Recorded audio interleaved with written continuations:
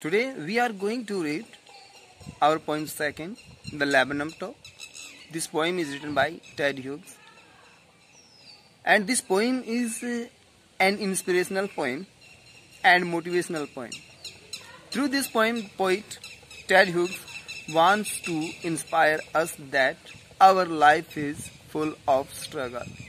If we want to live a happy life, we have to do hardships in our life. So, the laburnum top. This is the name of the poem. So, first question is there, what is laburnum? So, laburnum is a short tree, and that tree has younger branches. The tree has hanging branches, and that tree has yellow flowers also. This poem is composed in the month of September, and September is the month of autumn season. So, the leaves also turned yellow in the month of September because it is autumn season going on, and all the seeds of that laburnum tree have fallen down. And the next one is the tree. So the tree is silent. There is no noise. It is still. There is no noise in that tree. But when a goldfinch bird came on that tree started. The engine of that tree started. There is a moment, there is a noise, there is a chirping. Without that bird, there was a silence. But when that bird came, there is a voice started. All the birds, all the younger ones of that goldfinch bird started chirping. They were asking food from their mother. Yes, so we are going to read this inspirational poem. I hope you will enjoy it. So let's start the poem, The Laburnum Top. It is written by Ted Hughes. Let's start it. The laburnum top is silent, quite still. In the afternoon, yellow September sunlight. A few leaves yellowing, all its seeds fallen. So we can see pictures, and in that picture there is a tree, and the tree is a laburnum tree. And yes, it is given here, the title of the poem is Laburnum Top. So we can see here this is the laburnum top, and this laburnum top is silent. It is quite still. There is no sound, there is no voice. So, and this tree is silent in the month of September. And in the month of September there is a day, and it is the afternoon of that day. And what said next in the line? A few leaves yellowing, all its seeds fallen. So it is said by the poem that trees leaves getting yellow. These leaves, the trees leaves are turning yellow, and its seeds have fallen down. All seeds have fallen down. Yes, so this is a laburnum top, this is a laburnum tree, and this tree. Yes, so examples and meaning also given there. So in the above lines, the poet says that he saw a laburnum tree whose leaves were yellow. The tree's top is still and silent in the daytime of September month. It is autumn season, and all the seeds of the trees had fallen. The poet has used the word yellow for leaves and sunlight. Yellow symbolizes silence, death, and beauty. He described the whole scene of the tree with this color.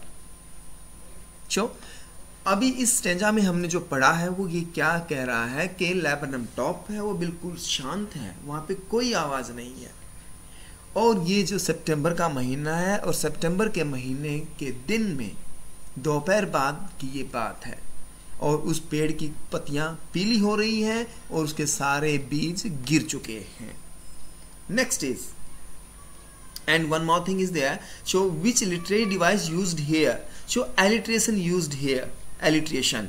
So in the line September sunlight, it is the repetitions of SS, September and sunlight. Now the time, yes, it is the second. Till the goldfinch comes with twitching chirping, as sudden as a startlement at a branch end, then sleek as a lizard and alert and abrupt, she enters the thickness and a machine starts up. of chitterlings and a tremor of wings and trailings. The whole tree trembles and thrills. Yes, so what is said there, till the goldfinch comes. So we can see there is a picture of a bird, and that bird is a goldfinch bird. And with the twitching chirrup, when that bird comes to that tree, when that goldfinch come to that tree, she started twitching. She started flipping her wings. And as sudden as when the tree was silent, when that bird came on that tree, what happened that suddenness and startlement at the end of branch. And then sleek as a lizard, that bird, that goldfinch, as sleek. Yes, you hear as sleek, as a sleek, mean this is a simile. So because that bird, goldfinch bird, as compared as a lizard, so that bird is as sleek and alert. And that the bird is alert also. That is a very carefully and abrupt, so quickly. So she enters the thickness. That bird came to that branch, and that bird sat on the branch, and she quickly enters in the thickness of the leaves. And when she entered in the thickness of the leaves, then a machine starts up. Then what happened? All the birds, all the couplings start chirping, of chittering and a tremor of wings and trillings. The whole tree trembles and thrills. Yes, we can see. You can see there is a goldfinch. Yes, feeding her couplings. Next one is, these are the word meaning given there, and yes. So a goldfinch bird comes to end the death like scenes of the tree and makes a sudden chirp sound. The birds, while rapid, alert and precautions like a lizard, and sits on the branches of the tree. As she moved towards the thickness of the branch, her younger one started chirping and doing vibrations with wings, making a sound like a machine. Because of the movement of the birds and her young ones, the tree starts to shake and thrill. The poet has given two opposite scenarios of the tree. The tree first being deathlike and still, and then giving life and shelter to birds and her young ones. So, which literary device used here? Alliterations. Alliteration in tree trembles, simile, sleek as a lizard, and personification, the whole tree trembles and thrills. So in this stanza, in the second stanza, what is said by the poem? क्या कहता है कि वो bird silent है, वहाँ कोई आवाज नहीं थी.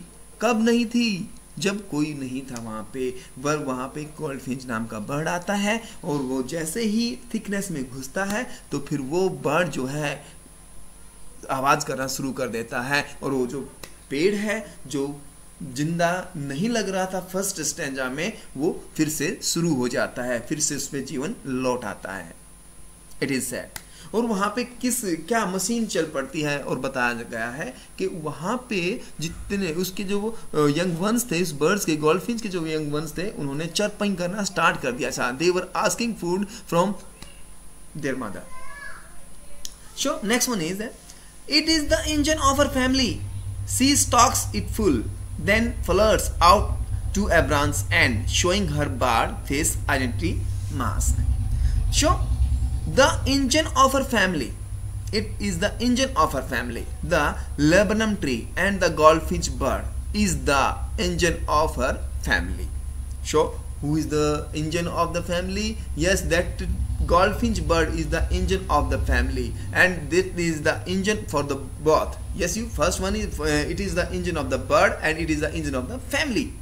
Yes, she provides food to her young ones and moves to the other branch end.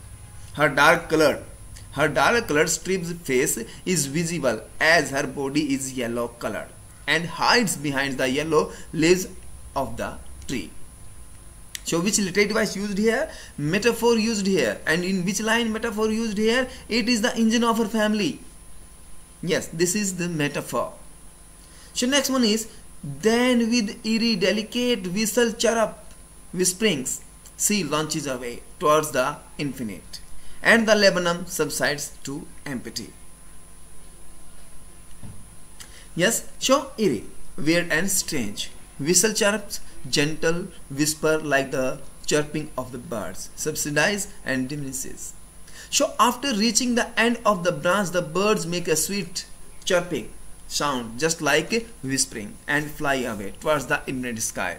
It again makes the laburnum tree silent and death-like. When that goldfinch bird flew away from there, that laburnum tree again became silent. There is no sound. So this was the point. Thank you.